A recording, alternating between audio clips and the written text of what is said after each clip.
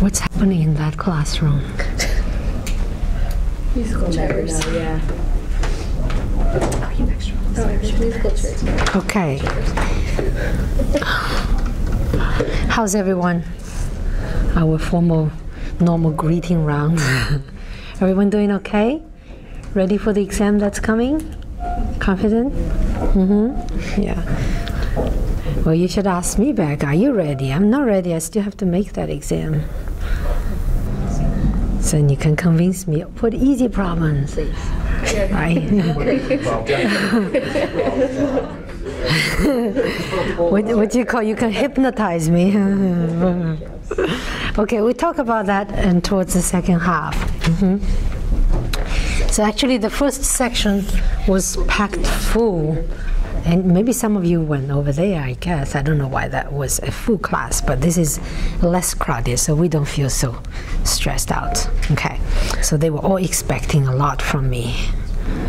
Okay, so we will learn something new today, and then we'll review, all right? So some method to solve ODE.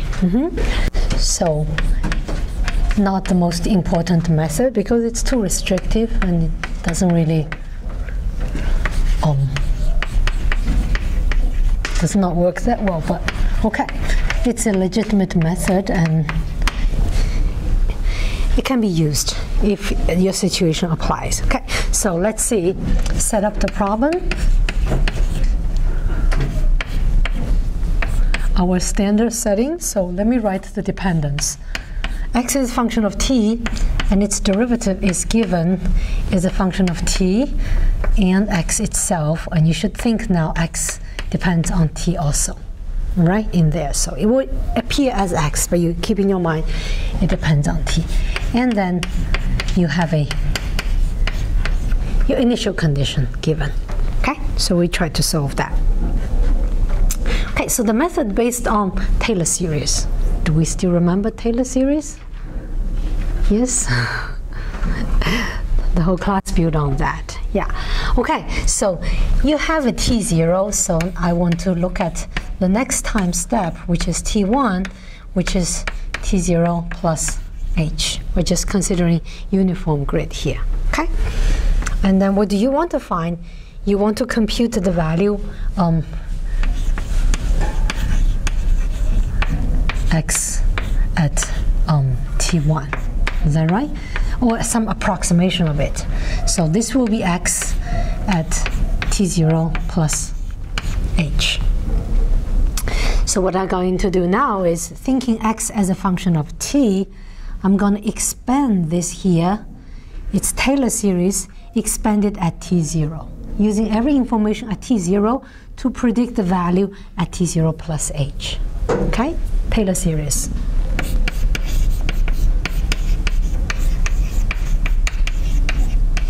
At t0. Okay, so x at t1 theoretically would equal to, if I expand this, I will have x t0. Do we remember the Taylor series?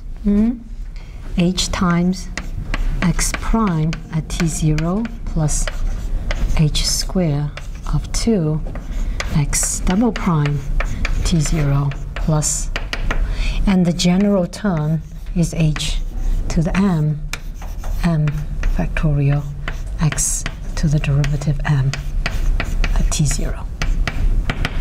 That's just Taylor series writing it out. Okay, so here comes the main idea.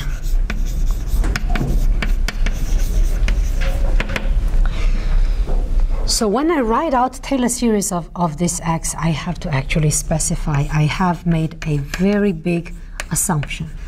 I assume Taylor series exists. Is that right? Because it doesn't always exist. If your function after some differentiation becomes discontinuous, then you can't differentiate it anymore. Then there is no Taylor series, right? So assuming Taylor series exists, which means all the derivatives of x exist to any order you want. which means you can differentiate this f in t as many times as you want, and it's still a function. Okay, so just be aware that that is actually a pretty big assumption to put. Okay, that's when this works. So the main idea is the following. So theoretically, this value equals to the sum of all these terms. And then I see this term is multiplied by h, and that's h squared, and so on and so forth. And if h is small, which is the case, then this term is small, this is even smaller, and this term will be much, much smaller, right? So what I will do will be, I will just take a partial sum. I'll just add up the first, say, m terms, and use that as an approximation. Is that clear? So use partial sum to approximate. That's a very simple idea.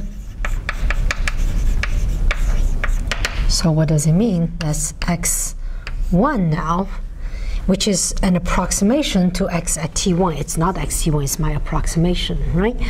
It's computed as adding this up, x t0 plus h, x prime t0 plus, I will add up m terms, and then I stop there.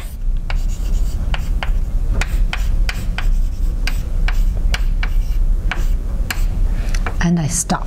Okay, here there's dot, dot, dot. There are infinitely many terms that I dropped. Is that okay? Okay, let's take a look at the arrow in every step.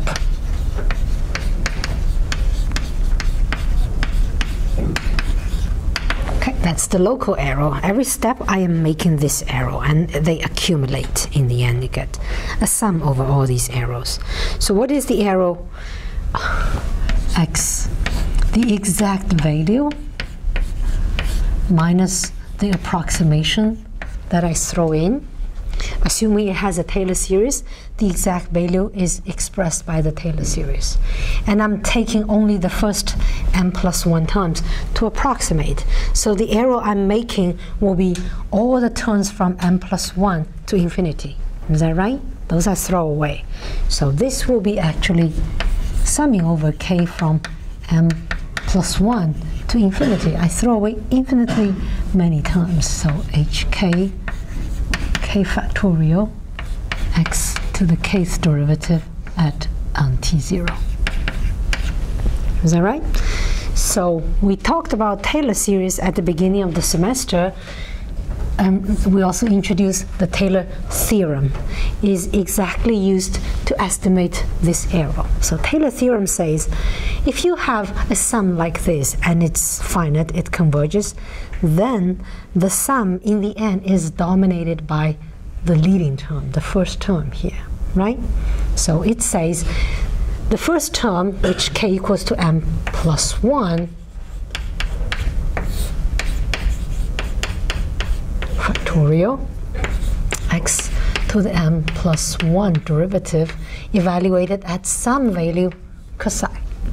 That will dominate the arrow. Okay, so this is Taylor theorem. Okay, we did not prove it, okay, but we did mention, and that's something we keep using. We've been using it over and over. Okay, so anyone remembers where is this famous cosine? Is the cosine famous? For some cosine lies on the interval. Where does it lie? Between t0 and t1. Yeah, between these 2 points. One is the point you expand, and the other is the point you evaluate the function, right?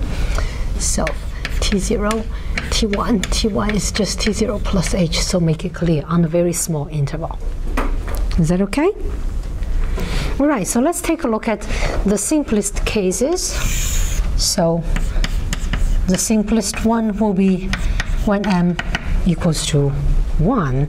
You can't take m equals to 0, then you're just always taking the initial data. So you at least have to take 2 terms, meaning that I will be using just 2 terms to approximate x1. So let me write this out. This will give me x1 equals to x at t0, which is x0, plus h times x prime at t0. So how do I figure out what is x prime at t0? Where do I get access from x prime? It's on the board. It's the second line I wrote. X prime equals to what? It's the differential equation. Is that right? I'm given x prime equal to f, and I'm trying to solve it. Is it? So is it okay? I plug this in. So this becomes x0 plus h times f at t0 and x0. Yeah. Okay, so that's like taking one step. And once you have computed x1, you can use it to compute x2, and then use x2 to compute x3. You can keep going on until you reach the final computational time. Okay, so the general expression, the iteration for step k, well, is nothing but changing the 0 into k and change the 1 into k plus 1.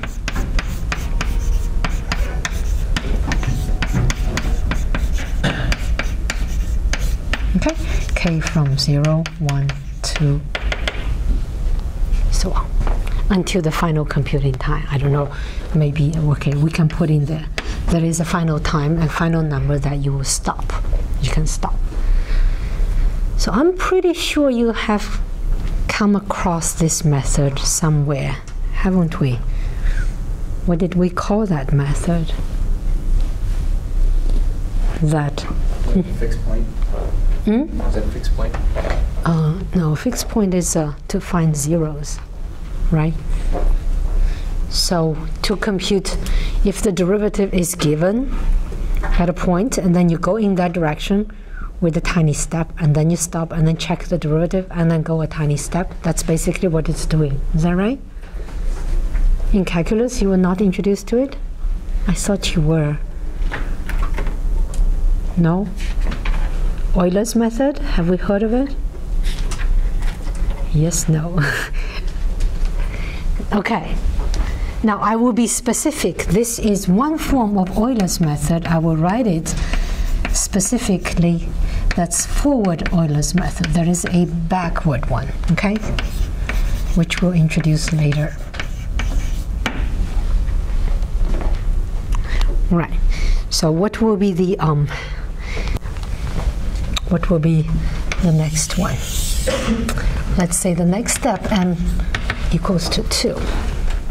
So how do you think I will work out? So next one now will be, so I'll be taking 3 terms, right? So I'll be taking this one, and this one, and this one.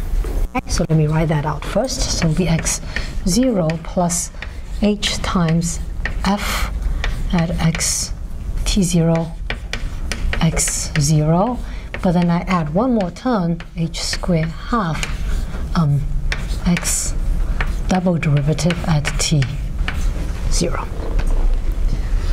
So how do I get that?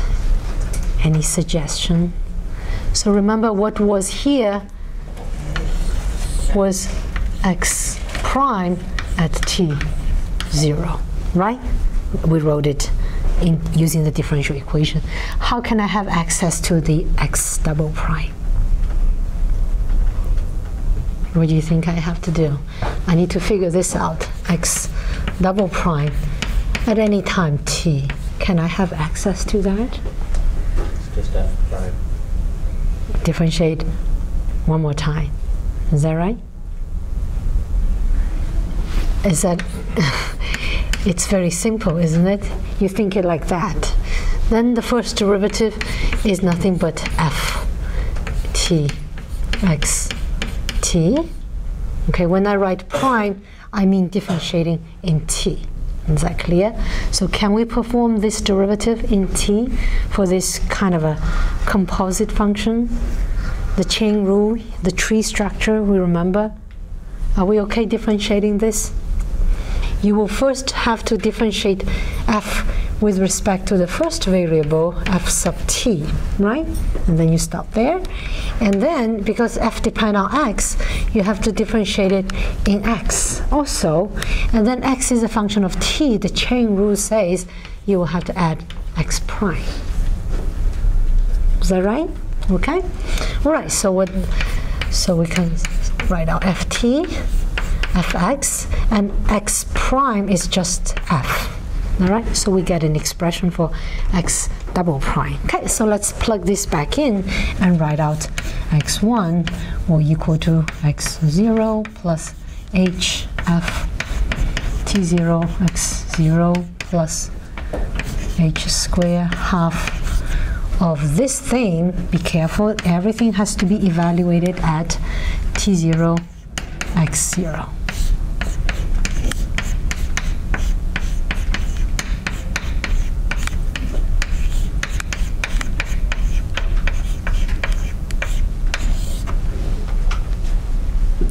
Is that okay? So if you want a general iteration for step k, all you need to do is change 0 into k and change 1 into k plus 1, which I would not write down. It's obvious. Is that all right? So after these derivations, would you be able to write out Taylor series method for m equals to 3? Can we do that? Would you be able to do that? I mean, I'm not going to do it. It's repetitive. It's the same idea, isn't it? Say m equals to 3. The first 3 terms will be there. You'll be adding one more term, h third over 6 x triple derivative. How do you get that? Well, take the form of the x second derivative and differentiate this one more time in t. It gets big. That's all. Is that okay? So that's that. Ft and fx are partial derivatives of etf. Yeah. Okay, so let me explain my notation. So do we know partial derivatives? F sub t means partial f, partial t. F sub x means partial f, partial x. There. Yeah. Okay, so okay, I can say that you can carry a similar computation for higher m, say m equal to 3 or so. It just gets a bit big if you want to write out the general form. And later on, when we look at concrete examples, when you write out what the f is, and those partial derivatives actually are not that bad. Okay, we'll have examples, but not today. So how was that? I plan to stop here and we'll do a review. Any questions on it? So the rest you have to wait until the Monday after Easter if you come.